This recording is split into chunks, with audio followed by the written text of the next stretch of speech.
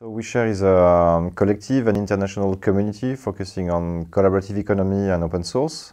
So we produce knowledge, we organize events, and we connect people, ideas, and projects around sharing economy, for instance, Fab Labs, crowdfunding, the peer-to-peer economy and society in general. And so it really started a lot with Facebook. That was really the core. That was how people were able to keep in touch. We always had this one very important Facebook group called OuiShare Connectors, which was the group where all important announcements were made and sort of maybe decisions, but not really. Facebook, it's really hard to document.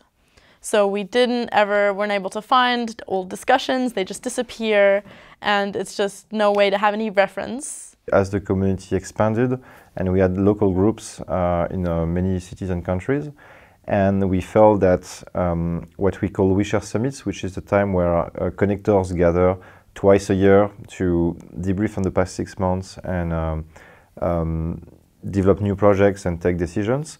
We felt that this format couldn't really be the place for all the decisions we need to take along the way, because some can be taken by local groups like the Paris community or the Barcelona community, etc. But some have implications for everybody, and it's very hard to discuss and reach consensus with just like email, Facebook groups. We realized that we weren't really making any decisions at all, almost, or at least as a collective, where we didn't have a good space in which that could work. Loomio was at the second OuiShare Fest and won the OuiShare Awards, so that's how we found out about it.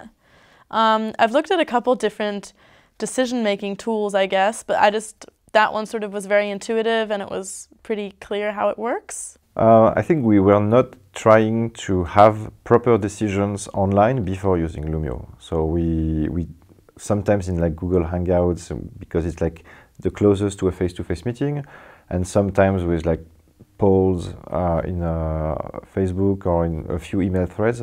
But with the increase of the number of contributors and connectors, so this is the active community members of OuiShare, it just couldn't work, and we tried to use Loomio when we felt we needed to take decisions between summits, and there were too many people to solve them in just a Google Hangout, for instance. The moment we started using Loomio, people that I had not heard from in a long time suddenly started popping up. Like maybe they just voted, because that feels great, right? If you can just do your little like. But like it really increased engagement. And that's sort of one of those benefits of being very open in that sense, that sometimes contributions just come from somewhere sometimes, surprisingly. And like it's good if it's possible for them to happen. And basically Loomio is not a place where people want to launch a new discussion about whether it's a debate or a practical or strategic discussion in OuiShare.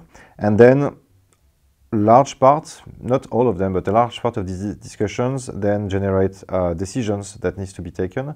And in this case, we create proposals and we try to agree on the decision. We can use this tool to enable us to make decisions, and we don't even do them offline almost, but just go online then, even if we're sitting in one room, because that way, you know, we can sort of read everything in detail, you have all the information, and somehow it's a bit more easy to follow, and people also have time to reflect. From now on, we will not use any longer the OuiShare nonprofits as a host for like taxable activities like commercial or even OuiShare Fest, because since we sell tickets and we have sponsors, basically it's considered to be a commercial activity.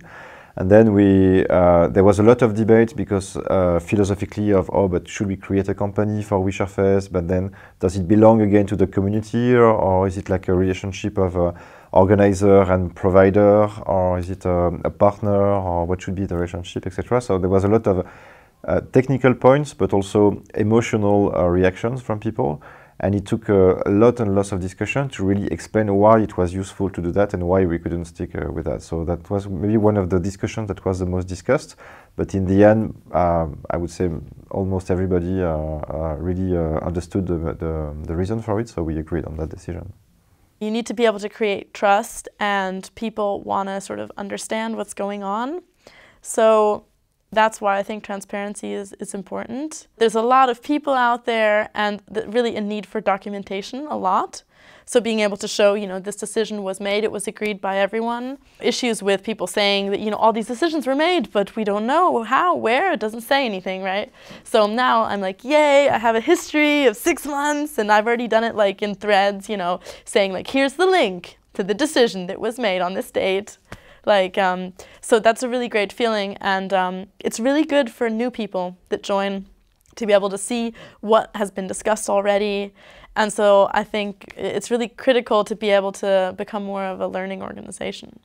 Even though I think nothing will replace being in the same location and having daily interactions, like tools like Loomio bridge a gap, which makes it a bit easier and a bit more feasible to have groups distributed in several countries that can work on a shared vision and common projects and take decisions together, because otherwise it's extremely hard to do that.